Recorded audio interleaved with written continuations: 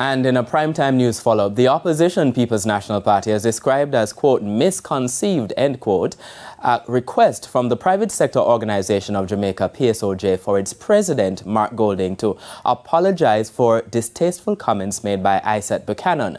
The party also described the request from the PSOJ as hypocritical. More from Andrea Chisholm.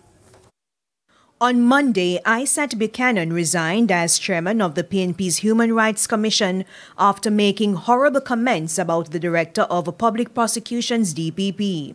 On Tuesday, Mr. Buchanan apologized for the statements, but PSOJ President Metrisiaga also wants PNP President Mark Golding to go one step further. And I really hope that Mr. Golding finds it in himself to apologize to all women and all well-thinking Jamaicans for the comments that Mr. Buchanan made. You can't divorce yourself from it.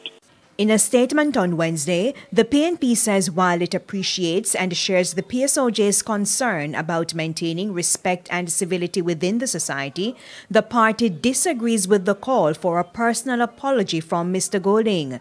The PNP reiterated Mr. Golding spoke to Mr. Buchanan the same night the comments were made, leading to his prompt resignation. The PNP's women movement also condemned Mr. Buchanan's statements, reaffirming the party's unwavering commitment to respect for women.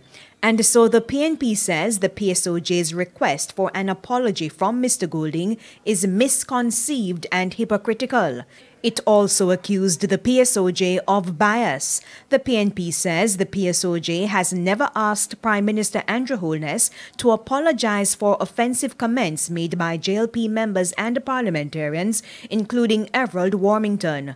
Plus, the Prime Minister also did not apologize for the behavior of MP George Wright, who was caught on video using a stool to beat a woman. The opposition pointed out that the PSOJ should remain impartial and consistent in holding all leaders and organizations accountable for their actions and statements. Andrea Chisholm, TVJ News.